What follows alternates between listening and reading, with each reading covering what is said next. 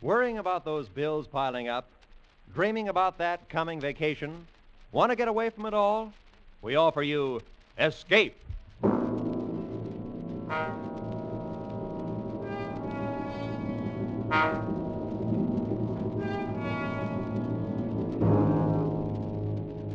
You are deep in the remote hill country of Afghan, face to face with the fierce Pathan warriors, trapped into a hopeless fight from which there seems no escape.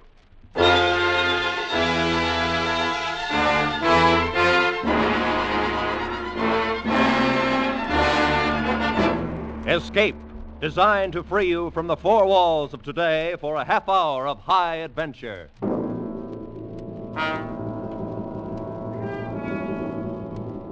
Tonight, we escape to the north of India and to a battle long remembered, as Rudyard Kipling described it in his famous story, The Drums of the Fore and Aft.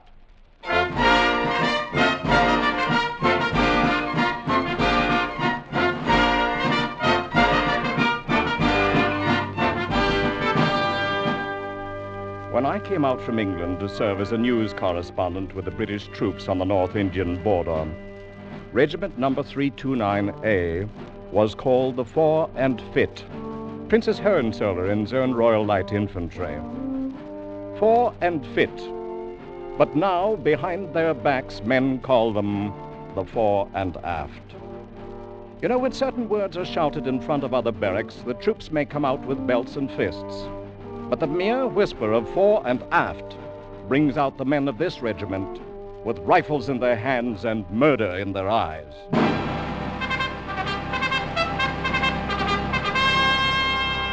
I think perhaps the story of how the Fore and Aft got its name may be really more the story of Jakin and Peggy Liu, two of the toughest and most lovable little monsters who ever banged a drum or tooted a fife in a military band. They were both about the same age, with curly hair and the faces of cherubs. And inside were two souls that should have belonged to a pair of devils. Oh, I must have seen them before, of course. But the first occasion I can recall was an informal regimental court the colonel was holding in the orderly room one morning. Piggy and Jakin were there, and they were in trouble, as usual. All right, Sergeant. Read the charges. Yes, sir. The charge is made by one Smithers, a civilian, that while walking back of the bazaar at 6 p.m. last evening, he was set upon without provocation by two drummers from the corps band, known as Jakin and Piggy Lou, and by them was beaten into near insensibility. Fighting again. Go on, Sergeant. Mr. Smithers states further that he was struck down by the two defendants, and while lying on the ground was kicked repeatedly in the face and ribs, escaping with his life only through the timely arrival of a detachment of the guard. That's all, sir. Well, what about it, Jakin? Piggy, is this the truth? Oh, yes, sir. We gave him what for, all right. Confound it, you two little heathens are more trouble than all the rest of the regiment put together. You're hailed in here on charges every time you turn around.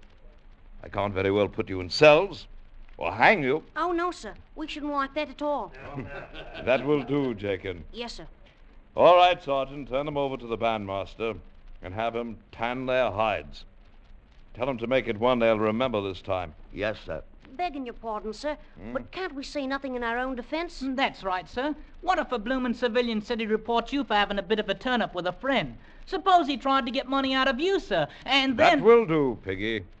Then you were fighting. Well, only between ourselves, sir, and that don't count. If you'll pardon me, Colonel, this man Smithers does have a reputation for that sort of thing, blackmail, you know. And one thing the boys don't do is lie. It's not that we'd minded, sir, to be called up by even a corporal. But we can't have no blinking civilians interfering with the business of Her Majesty's regiment. All right. We'll forget the birching. You're both confined to quarters for 3 days. But, sir... And throw away that pipe when you get outside, Piggy. You're too young to be smoking. Yes, sir. All right, dismissed. Confounded Kipling, I don't know what to do with the lads. They're not really bad at heart. And they've never known any home but the army. Where did they come from, by the way? Oh, Jakin is from some back street in London, and Piggy Lou is straight off the Calcutta docks. In both cases, ancestry unknown. Well, they seem loyal enough to the regiment at any rate. They are, and loyal to each other in their own way. I'm inclined to think sometimes they've got more real spirit than all of those new regulars put together. Yes, I'd say you're overloaded with green troops, Colonel. Overloaded. 90% of the regiment were in Manchester factories and Lancashire farms 6 months ago. Can't make a soldier in that length of time. Any chance of action fairly soon? Off the record, we'll probably move north in about 10 days. Not to the front, of course. We'll give them a few months of guarding communication lines. Let them shake down a bit before they see any real action. Yes, good idea. It's the only thing to do. There's only one thing certain. This regiment is not ready for action yet. Only don't write that back to your paper. But the gods who govern armies seldom choose the wisest plan. On the Afghan border, a large force of Pathan guerrillas began massing near the Khyber Valley, being held in check temporarily by a regiment of Highlanders and a regiment of native Gurkhas. A week later, the Fore and Fit was ordered to march north, contact the other two regiments, and carry out joint action to disperse the enemy.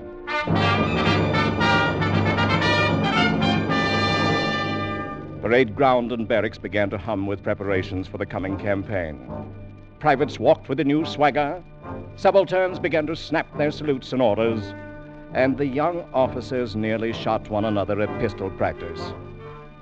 Battle, a glorious word to men who'd never fired a gun at a human being in their entire lives.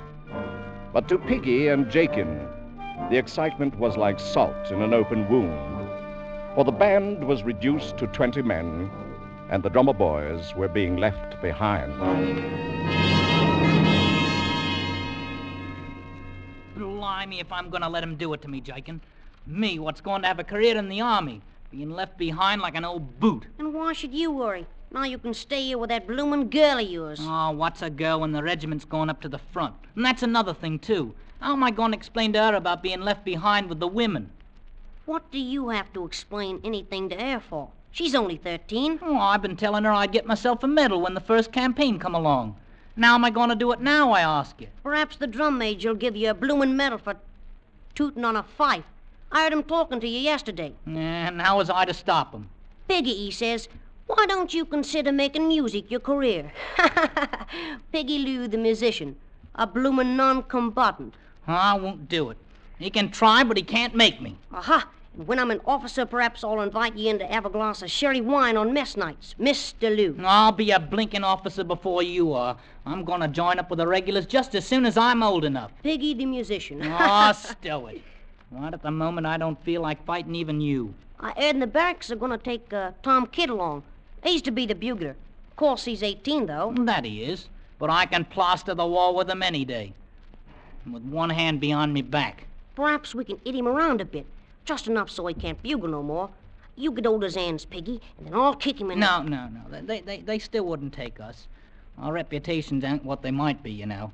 Oh, well. I just leave stay here and do a bit of loafing myself. With our own regiment going into action? Why, I just leave have my... Hey, look who's coming. It's the bloomin' colonel herself. And so it is, all alone. You know, Jakin, me lad, I think I'll have a little talk with this colonelship.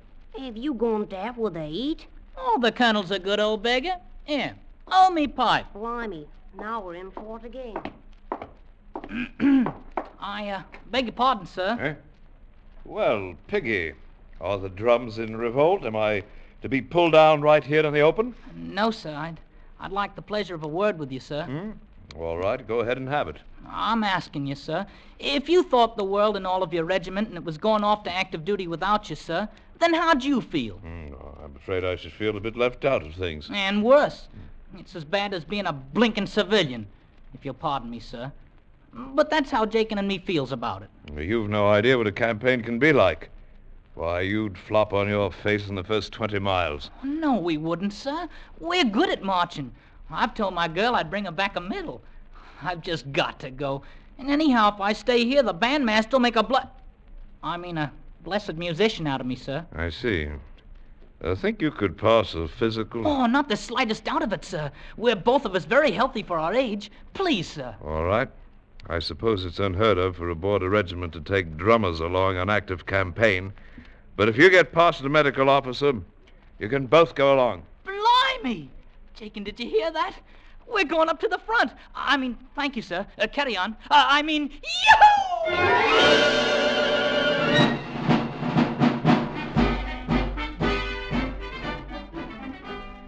The regiment marched out of the station 2 days later, and all those left behind lined the road that led past the parade ground. The band stood by and played them out, waiting to fall in at the foot of the column. And although Jakin perspired and beat on his drum manfully to cover up, it was quite evident that Piggy Lou was not with the band. Jakin kept glancing at the cedar hedge behind him, and I had a rather good idea why Piggy was being detained. Got to be awful careful and take real good care of yourself, Piggy. You're so venturesome. I'll worry all the time. It's odd, Chris. I'll grant you it's odd, but what's a man to do when his regiment's called off to active duty now? Here, give us another kiss. Oh, Piggy. That's more like it. You'd have stayed here like you ought to. You could have had as many as you wanted. And if I'd done that, Chris, you wouldn't think anything of me. Like as not. But at least I'd had you with me, Piggy. And all the thinking in the world ain't like kissing. And all the kissing in the world ain't like having a medal to wear on the front of your coat. Who cares about a medal? Just stay with me, Piggy, darling. And I'll love you true forever. Aren't you going to do that anyhow, Chris? You said you was. Of course I am. Be lots more comfortable if you stayed here. Oh, don't take on about it, Chris.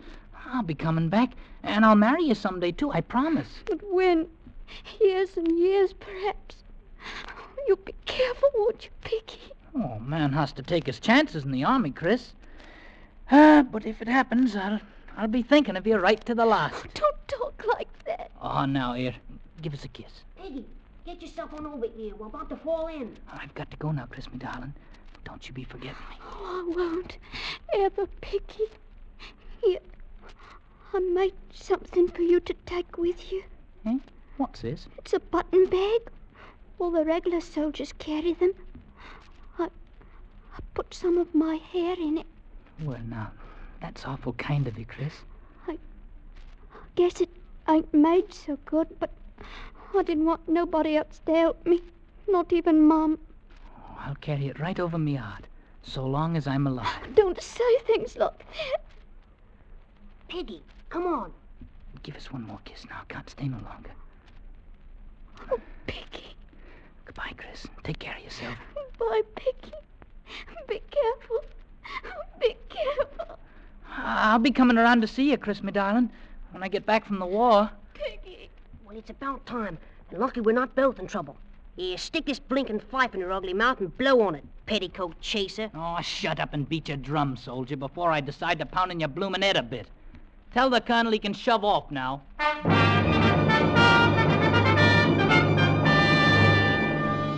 And so the 4 and 5th went north to the wars, first by troop train, and then on foot when the last railhead left them with a 7-day route march before they'd reach the front up ahead. And during those 7 weary days, the regiment began to crack.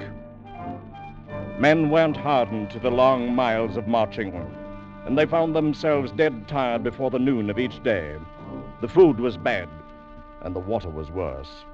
And on the 2nd day, the snipers started in. They would hide in the tumbled rocks of the low brown hills beside the road and wait for the column to pass. And the first sign of one would be a flash and a puff of smoke, and some man on the long line of march would die without ever seeing the enemy who killed him. And even at night, the tired and nerve-shattered men could find no rest. If anything, the night hours and the dark tents were a good deal worse than the daylight hours on the dusty road. Oh, still you bloomin' gab until the morning, Piggy. I gotta get myself some sleep. As if I ain't marched just as far as you have. Oh, me bloomin' feet's killing me. Serves you bloody well right for getting us into this. We could have been back at the station a living on the fat of the land. And halfway to becoming musicians, like as not. In which case, I'd be a-sleeping in a regular bed, having decent chaw to eat for once. I'm afraid you're not the army type, Jakin. Perhaps I shouldn't have talked my friend the colonel into letting you come. Shut up there in the tent, or I come in and take a belt to you. Yes, sir. You don't have to call a blinking sergeant, sir. There ain't no harm in it. It's the left wing. Stay in your tents. Piggy, that's another one of our sentries got herself killed out there. Pathan beggars can sneak up in the dark without making a sound. And they take their bloody long knives and slice a man open as neat as you please. All right, hold your fire and see what you're shooting at. I wonder what they look like, Piggy. These here Pathans? Oh, what's it matter when we can't even carry rifles? I ask you now, Jakin. Look at that.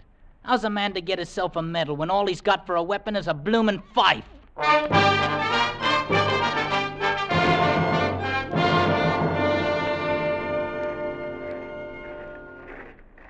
Late afternoon of the 7th day, weary, savage, and sick, their uniforms dulled and unclean, the Fore and Fit rendezvoused with the Highland Brigade. Hi, lads. Here comes the new regiment, the Fore and Fit.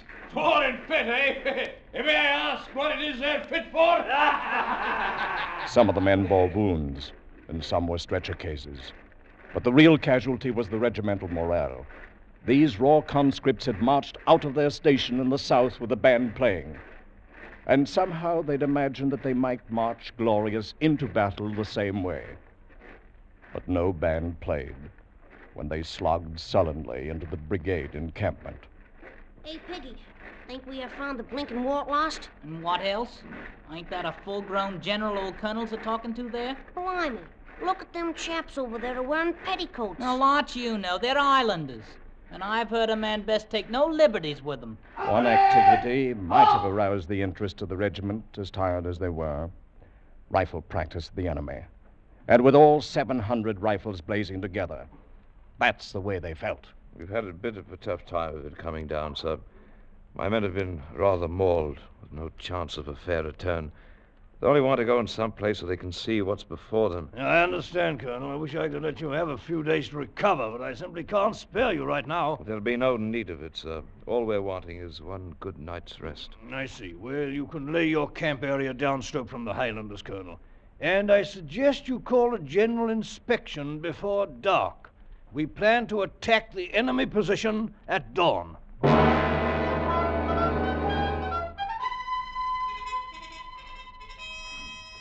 So it's active duty you wanted, Piggy. And how much longer do you think they're going to keep us standing here with the bloody daylight barely coming over the hills? Oh, knows. We can't have no battle till the bloomin' general has his morning tea now, can we? Just take a look at all them Pathans out there on the plain. Must be 8 of them to 1 of us. Right down the line. Then it makes it that much easier to get a medal. And how do you hope to get a medal? Maybe you're going to blow their bloody eardrums out with your little fife. More like it, we'll not even have the chance to see how the beggars look. The band, as you might have heard, is going to wheel and retire when we reach them rocks, while the regular soldiers go on and attack the enemy. Which, I might say, is exactly the way I'd plan it myself. I got no fondness for being sliced up like a bloomin' leg of lamb. Oh, you got no spirit, you bloody little beggar. Beggar yourself and a bigger one. Them as want spirit can have it. Like as not, I'll have to pound your head a bit before you can... Here we go, Piggy. Right, Charge Aiken. Ready now. I call them as squads, and the quick march, forward!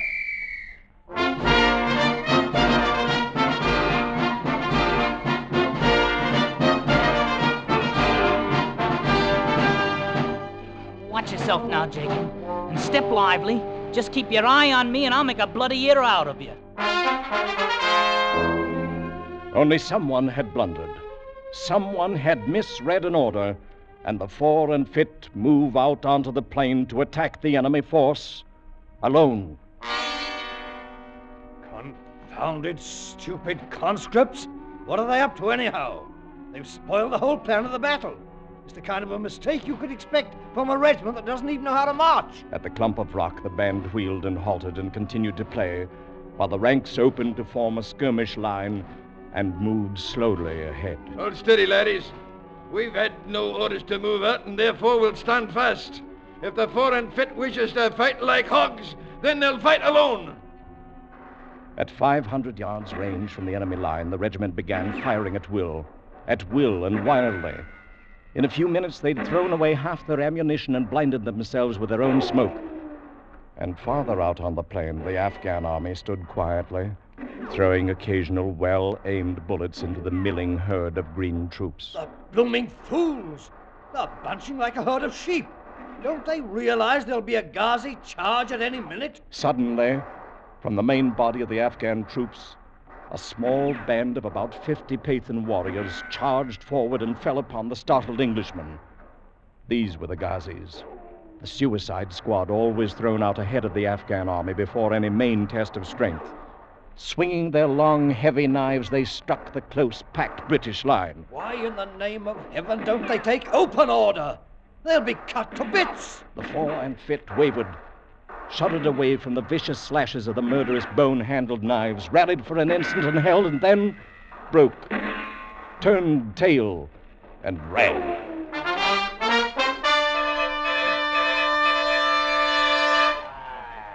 Now, will you look at them, laddies? They turn and run. Might say they make better speed to the rear than they make to the fore. They're anything but the Fore and Fit now. More likely to call them the Fore and Aft. It'll take them a long time to live that one down. The Fore and Aft.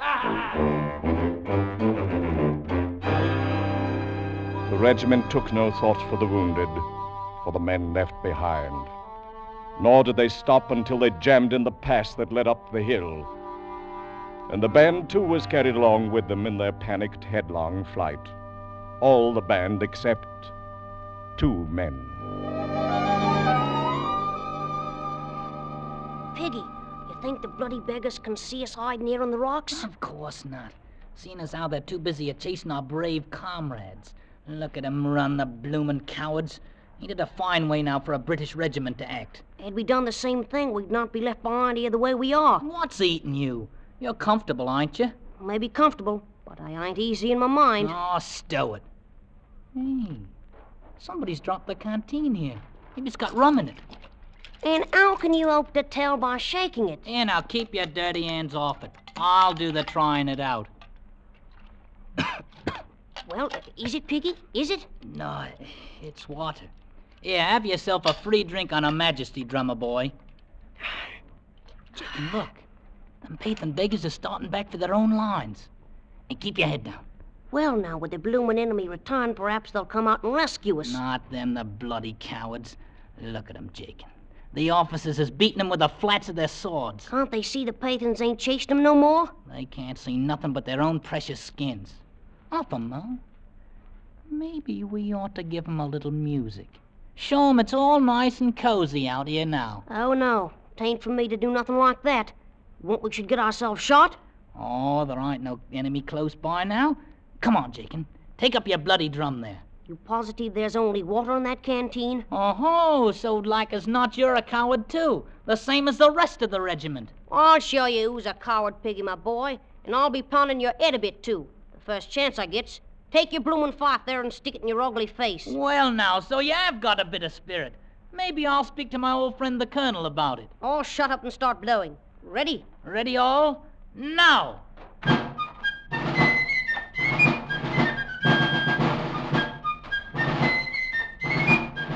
Where is it we're gonna march to, Piggy? Back and forth a time or two in full sight. Then we'll wait in the rocks for the battle to start. They watching us? To be sure they're watching us. Ah, yes. They're watching us, all right. Time held still, and even the Afghan snipers forgot their weapons, while 2 armies watched the tiny red-coated figures marching back and forth on the battlefield alone. Aye, and I tell you certain there's a pair of brave laddies down there. All right, you blinking cowards! Look at them out there! Are them 2 children the only brave men in the regiment? The men of the fore and aft lifted their heads, fingered their rifles, and stared without moving. And out there on the silent plain, back and forth, marched Jakin and Piggy.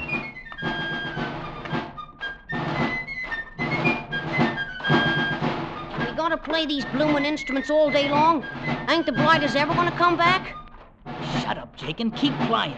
But all I might say is, I shouldn't ever let you talk me into this. I ain't cut out for active duty anyhow. Well, I should have bloody well feel more comfortable if I was back.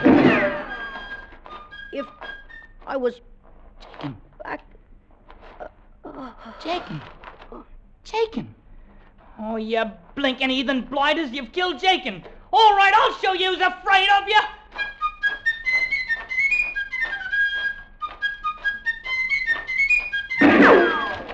Come on, you bloomin' cowards!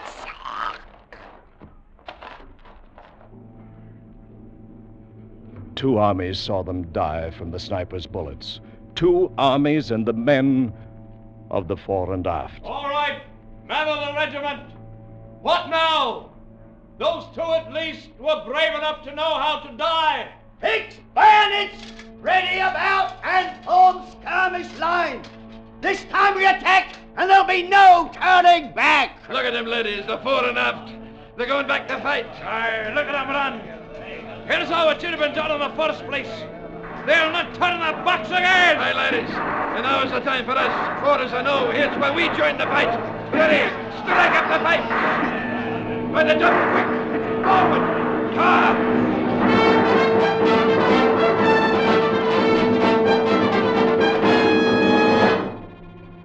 Late afternoon saw the Afghan army wiped out. And the general explained to me how everything had gone according to his plan, and how he hoped I'd cable that back to my paper in London right away. I turned and left him then, and walked out across the silent battlefield, walked out among the silent dead.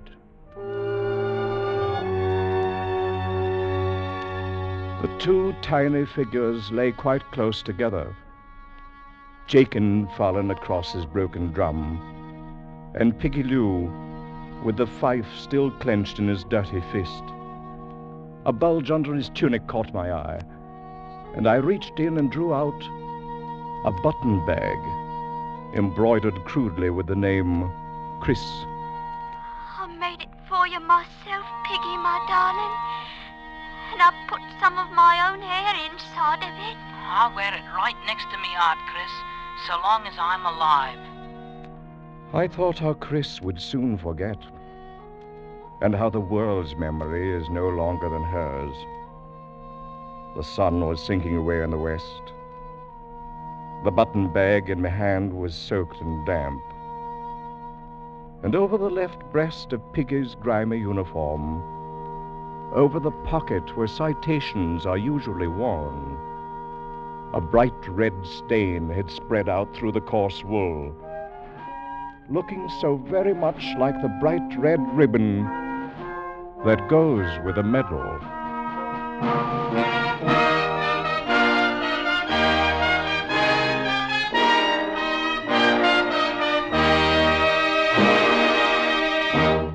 Escape is produced and directed by Norman MacDonald, and tonight brought to you The Drums of the Fore and Aft by Rudyard Kipling.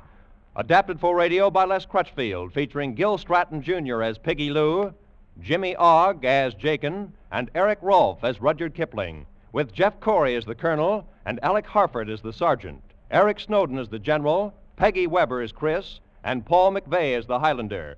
Music is conceived and conducted by Wilbur Hatch. Next week. You are drifting on the burning, glossy surface of a tropical ocean, alone on a tiny raft, with 3 murderous companions from whom you cannot escape.